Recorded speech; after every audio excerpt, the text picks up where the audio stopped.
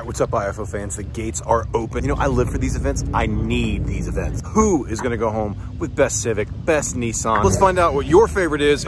Best Toyota, best freaking everything. And what goes home with best of show.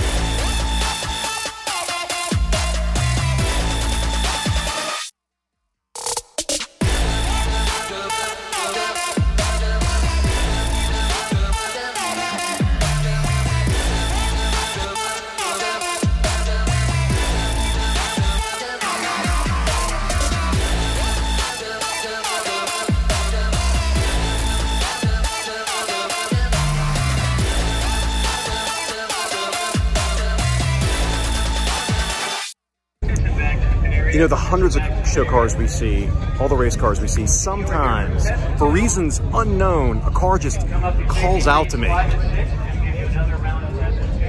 Can't quite put my finger on it.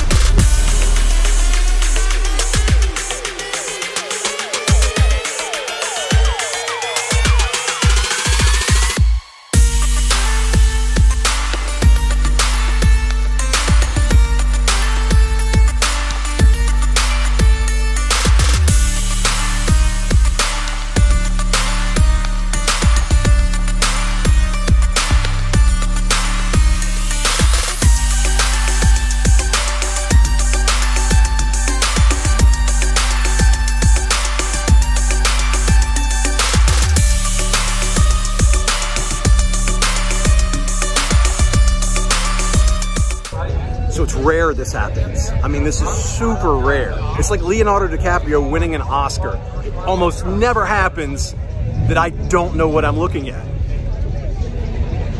I want to say that's like an early 60s Jag, but those wheels say no. I'm gonna find the owner operator. We're gonna see what's going on.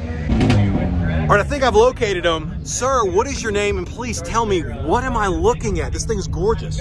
Well, thank you. I'm Doc Ryan. This is a 1994 Mitsuoka Butte, which is a low production Japanese domestic. It's based on a Nissan Micra, or some parts of the world sold as a Nissan March.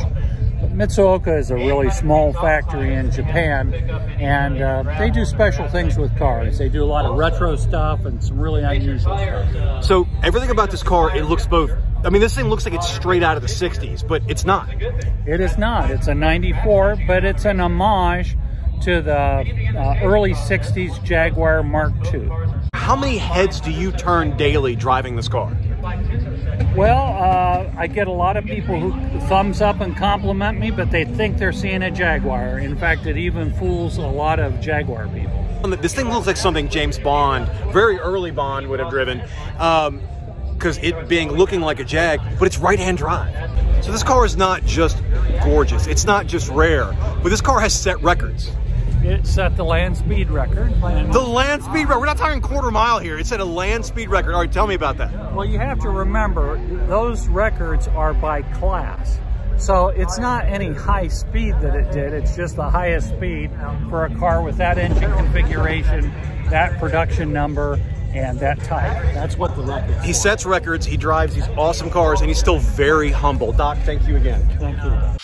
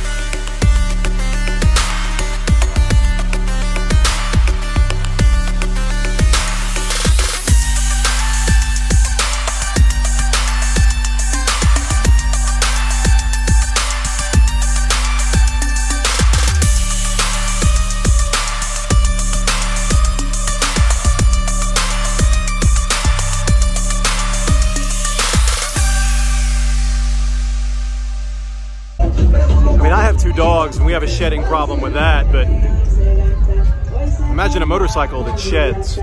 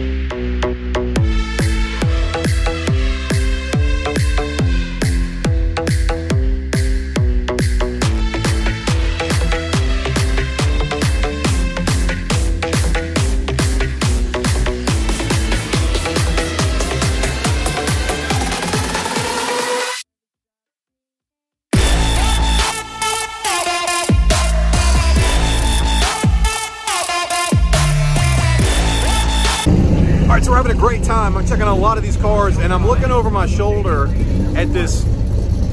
What the hell's going on with this car?